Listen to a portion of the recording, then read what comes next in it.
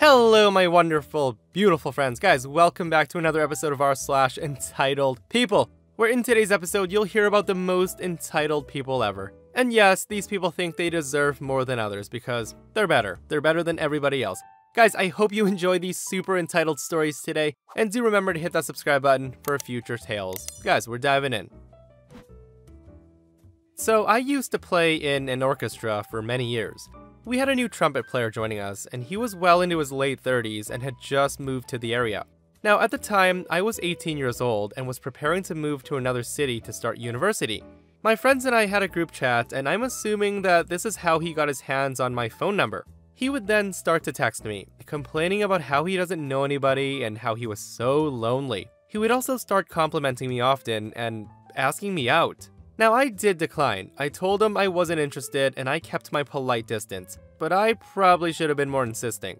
Now, I say this because it got so bad that one night, when I was taking the train back from a trip to my new hometown, 500 kilometers away, he would terrorize me via phone by calling me non-stop at 4 a.m. He also threatened to kill himself if I didn't go out with him. The guy would tell me he was walking towards the train tracks and that he was drinking and that he would just end it all now if I didn't say yes to a date. Yep, he thought he was entitled to date me.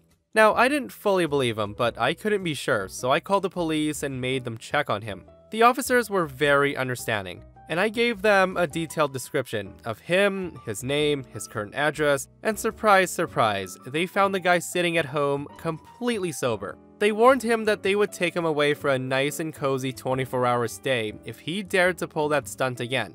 So after they left, he freaked out on me, calling me all kinds of names, telling me it had all been a joke and how I'm too stupid to see that, yada yada yada. The guy then threatens violence, and I contemplating calling the authorities again to take up their offer on filing a report against him, which I declined earlier. So the next day, he starts texting our group chat, telling everybody that we had a relationship, a sexual one, and that I broke his heart by being a whore. The guy also wanted the others to choose between myself or him, as he was too hurt to be in my presence. The thing is, nobody believed him. The conductor called to check up on me to ask whether I wanted the organizers to take action or whether I needed help with anything. They had already decided on kicking him out for harassment. So not only did the dude lose his only social connections, the orchestra, and made a fool of himself in a very small town, he now has an internal memo with the police department for what he pulled, all because he felt entitled to a relationship with me. Yeah, so that guy doesn't sound crazy at all, guys. Like, if he was willing to say things like that to try to be manipulative, to get OP to go on a date with him, imagine what would happen if they were in a relationship and then OP realized, oh, yeah, I don't want to be with this guy anymore. The guy would go friggin' psycho. It's probably the reason he's still single in his late 30s, guys. Or he could be going crazy and getting all desperate because he's single in his 30s, guys. Like, who knows? Now, before we begin, I need to say that I'm a photographer. I'm also South Asian, brown, and moved into this uppity HOA neighborhood with my husband that has an exclusive private park just for the residents. You need a gate code to access the park. It's that fancy. So, within the park lies a children's playground. It's a separate playground with swings, benches, and a path around a beautiful little pond. Surrounding the park lies houses, facing their backyard. So on this day, I went on my morning walk quite early to combat my anxiety. It was just me at the park at the time. Now, as I'm walking along the park, I happen to spot a squirrel in the park running around. I pull out my camera and capture the moment where the squirrel runs up the slide. I get a few shots of that, and then move on to the fountain nestled within the pond, during what I consider the right kind of light. I want to show my family and friends where we moved. I then sit on a swing and look through my photos. So, as I'm sitting there, a Karen approaches me from behind, being belligerent. She scares the living crap out of me. Now, the woman is likely in her late 50s. She has binoculars around her neck. She then says to me, "So, what's your business here taking photos of the playground and the pond? You look very suspicious." Now, being surprised and being approached so closely, I react defensively and ask her to back off as I was minding my own business. I told her I was just here for a morning walk and to take some pictures as I'm a photographer. I was about to bring up my camera to show her some pictures of the squirrel I took when she interrupts me. Now, the woman clearly doesn't like that I'm trying to explain myself and repeats herself and accuses me of looking like a pedo who's acting suspiciously. I then question her authority to interrogate me on a property that's not hers. I tell her, "Ma'am, this is a public park. I can be here if I want to be." Now, this woman wasn't having it though, and she decides to talk over me. She says, "No, this isn't public property. Not for you it isn't. This is my property. I pay the HOA dues, and I have the right to know who you are and why you're taking photos. I'm an ex-police officer, you know, so you need to listen to me and tell me what it is you're doing here taking photos." Now, at this point, I am flabbergasted, and I'm nervous, as she said she's an ex-cop. I don't hold back though, and I tell her I'm just taking photos of the park for my personal social media. I tell her I have every right to do so, and we pay HOA dues here as well. The woman then proceeds to harass me. She asked me where I live, who I am, what I'm doing here, again, and I refuse to answer her questions because I don't feel comfortable divulging personal information to someone that I don't know. The Karen then says to me, "There are kids who play at this park. What you're doing is very suspicious, and I need to know who you are. I'm an officer of the law." Now at this point, I look around the park. I tell her to look around the park. I then respond telling her, "Ma'am, look around. There's not a single soul in the park besides you and I right now. There is absolutely nobody around us, let alone kids. None." At this, she gets extremely angry. She's yelling and threatens to call the cops so they can fish that info out of me. I encourage her to do so and tell her that I'll be making my own phone call to the police, and she's fuming. I then call my husband and my neighbor, who are both white. Karen's on the phone calling the cops. She then comes charging at me to get answers, and I tell her to back off while taking fast-paced steps backwards. I tell her, "Please, don't approach me. I'm not comfortable with you approaching me, and I'm afraid." Now, I'm not gonna lie. She was raging at this point, and it looked like she was coming to hit me. And if I hit her back, the law would not be on my side. Now, at this point, my husband shows up, but obviously Karen doesn't know it's my husband. All she sees is a large white man approaching, and she retreats. My husband walks up to me and asks me to explain the situation, so I do. He then approaches her to calmly talk about it, and she turns into this soft puppy who's claiming that I escalated the situation by not answering her questions and being aggressive with her. Now, this woman lies through her teeth about there being kids at the park, and she was very concerned, and that's why she was there. She said that's why she came to confront me. Then she questions him why he's so invested in defending me. My husband then says that we're married, and she couldn't fathom that idea that a white man and a brown man could be a couple. My neighbor then shows up shortly after, and then he talks with her, and they know each other. They then resolve the matter. The cops then arrive, and Karen tells them that there was a misunderstanding. The cops leave us alone. She then tries to make amends and introduce herself to me and shake hands, and I refuse. I tell her she could have been nicer about the whole situation, and I take my leave. Guys, what a wild story. OP was doing nothing wrong, and he had the gate code to the park. And I don't believe for a second that she was an ex-cop though, because she handled that situation so poorly. Like, what a way to be welcome to the neighborhood, hey? So this one person also shares their experience with an HOA. So the same exact thing happened to me and my kids at a public park in a predominantly white area. I took my kids to go feed the ducks. As I was walking, I saw a woman stare at us as we passed by, but I thought nothing of it. So the next thing I know, a police officer rolls up and says that there was a complaint about Mexicans throwing rocks at the ducks, and that I was letting my kids play in the pond. Now, I was so pissed. We were feeding the ducks from the biggest yellow box of Cheerios a person can buy, and no ducks were harmed and no kids were wet. Like, screw that person. Recently, my sister and her husband came to really like Baby Yoda, the child in The Mandalorian. I crochet, so I made them a Baby Yoda, something my 4-year-old niece liked as well. I ended up making another Baby Yoda in purple, my niece's favorite color specifically for her. Yesterday, I was babysitting my niece, and we went to Walmart to pick up some snacks and ingredients for dinner. My niece insisted that we bring her Baby Yoda with us.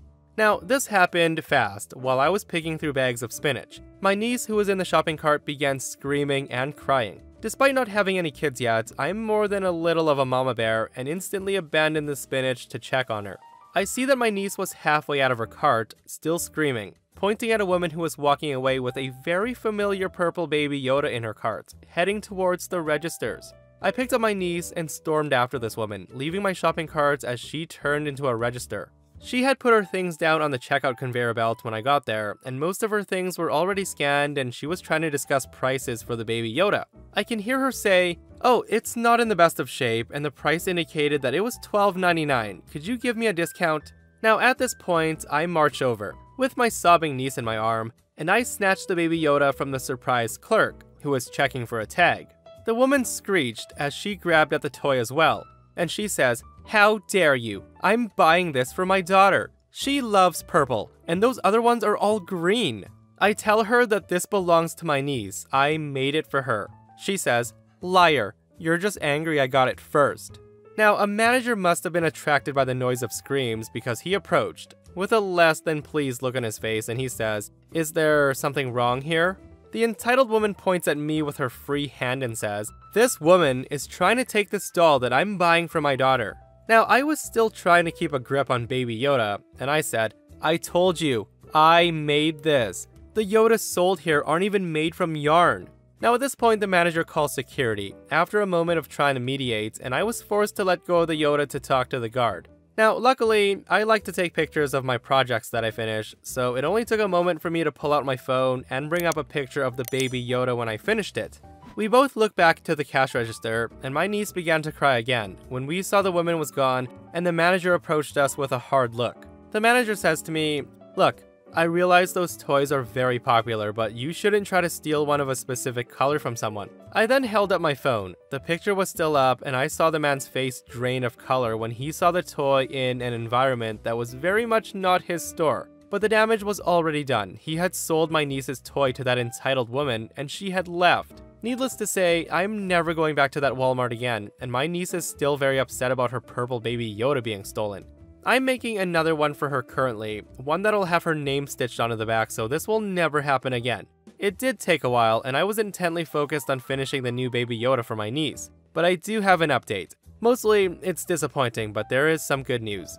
So I called the police, and they were only interested in the fact that the materials cost less than $15 total, and didn't intend to follow up. I'm not sure what's happened to the store manager, but I did find the cashier when I went back the past weekend. She had apparently objected to the sale and refused to do it, and it seems like the manager is no longer employed, but I don't know for sure. But the best part of the week is I received an anonymous message telling me to go to the shop across the street from the store where the Baby Yoda was taken. I went there and there was a sack there, and purple Baby Yoda was inside. One of the arms had been gnawed off and the robe was ruined, but I was able to remake and replace the pieces. I'm not really sure what happened, but I'd like to think that the entitled mother became the target of a lot of pressure from family and friends. I'll be finishing a new robe for the new Yoda, and then my niece will be getting her 2 toys when I see her next. Okay, so OP does post a picture of the Yoda she made, and it clearly looks like something homemade. Like, I don't even know why they let her pay for that and walk out with it. The manager really dropped the ball on that one. So this person in the post comments, "I worked at Walmart for a while as a customer service manager, and what that man did I'm pretty sure should be cause for termination. If there's no tag on it, you need to find one that has a tag or find the product on the shelf and get the correct price. This dude obviously did not do that because he would have seen that it wasn't being sold in the store. He basically stole from you and sold the stolen goods." Like, yeah guys, any person with common sense would have checked their inventory. Especially when there's a person screaming not to let this woman buy it because she made it. When I was 12 years old, my parents moved us to a new place, and our neighbors were unpleasant. There was an entitled mother and father. Now, I've never met the guy, so I can't call him entitled. They had 2 sons. One was 13, and the other one was about 8 or 9 years old.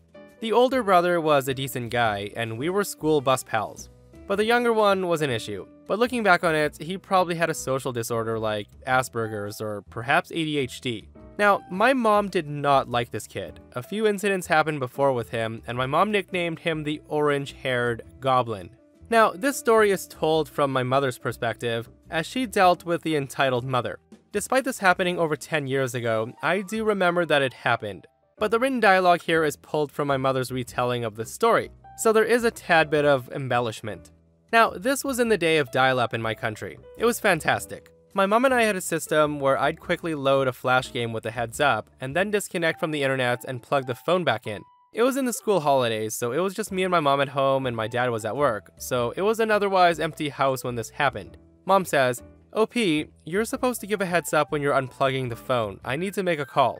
Now, I'm in the backyard, and I told her I'm not using the computer though. My mom looks confused, and then she turns around. She and I have the same idea, so we both head to the room with a computer. And there we find the orange-haired goblin. Mom says, "Excuse me, what are you doing?" The kid says, "My mom told me I could use your computer." Now, my mom, despite hating the kid, is not unreasonable. She's not going to get annoyed with an 8 or 9-year-old, and she says, "But why don't you use yours?" The kid then says, "I broke it." My mom tells him, "Well, sorry, but she can't decide that. You have to ask for permission. Besides, you can't let yourself in our house anytime you want. You can finish the game, but I need to plug the phone back in, so you can't load anything else." So my mom then gave me a look that meant, keep an eye on him. The kid then leaves, and then 10 minutes later, we hear a knock on the door. I go to answer, but my mom gets there first. And there we see the entitled mother. She says, "So my son told me you won't let him on your computer." My mom then says, "Oh right, the kid who let himself into my home. He told me that you told him that he could use my computer. Why is that?" The mom then says, "His was broken, and I needed something to keep him busy." My mom then asked, "So that makes it okay? I wouldn't have minded letting him use it if you had just discussed it with me first." The mom then says, "Listen, my son is very careful, so there's no harm in him using it. Clearly there is if he broke his." At this point, the mom must have been getting annoyed. I heard this part for myself as she started shouting very loudly. She says, "He only broke his keyboard. He spilled his drink on it. It's safe for him to use yours because he learned his lesson." My mom then tells her, "It still doesn't give him or you the right to come and go as you please and use our property without permission. But you said you'd let him, so what's the problem?" My problem is a strange kid I barely know just walked into my house and used my computer because his mother said he could. If that's how you treat your neighbors, then you or your children aren't welcome here anymore. Now at this point my mom slams the door, and that's the last we heard from the entitled mother. And she'd stare at us every time she saw us leaving the house. My mom would make jokes about the kid if she saw him on the street, like, "Crap, it's the orange-haired goblin. Remember to lock the door." So when school resumed, I was talking to the older brother on the school bus. He told me that his mother had asked him to steal our keyboard if he ever comes around again.